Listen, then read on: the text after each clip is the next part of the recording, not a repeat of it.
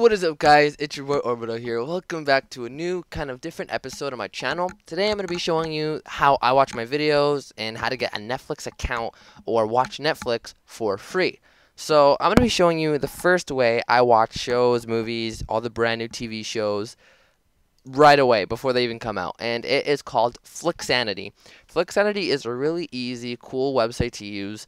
It doesn't honestly need that much effort or that much knowledge about it.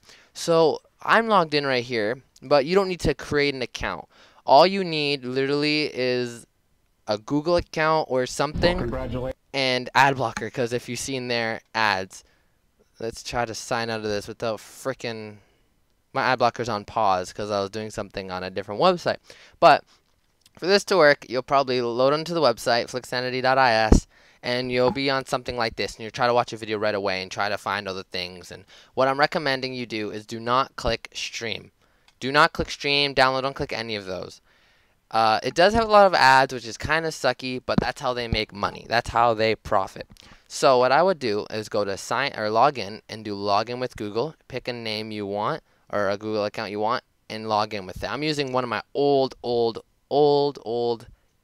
accounts that I don't even use no more, and there you go. You're in, and you can go to movies. They have all the brand new movies. So say you want to watch all these new shows. Some of them aren't the best quality, but most of them are pretty good quality. You can watch all these movies for free and HD and really good quality. TV shows, you can watch all the brand new TV shows for free without any struggles. The second thing we're going to do is we're going to find out how to get Netflix for free.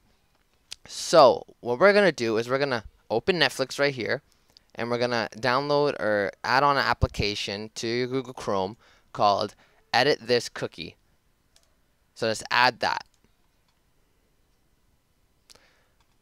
Once that's added, you download this RAW right here, which I'll put in the description. I didn't originally find this way, so I'll put the person that originally found this way in the description, but I kind of edited it a little bit.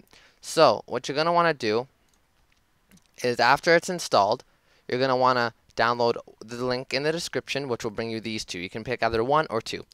So I'm going to open it, and what you're going to want to do is copy everything inside of it, and you're going to want to go back to the website, back to Netflix, and you're going to want to click the little cookie icon up here.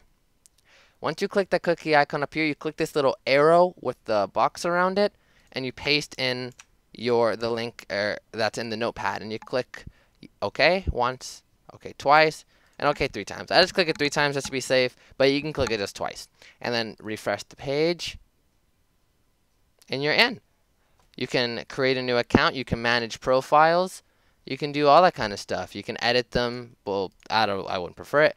And then you can literally click one of these little icon faces and say you want to watch, let's say, Scream.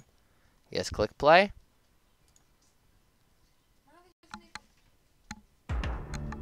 And there you go. A full working Netflix account in under 15 seconds. And I'm not guaranteeing this working for every single person and working forever, but for the time being, this is the way I could find out how to watch my shows. If you did like it, please make sure smack that like button. Comment down below if you want any more free things or cracks. I have tons of them.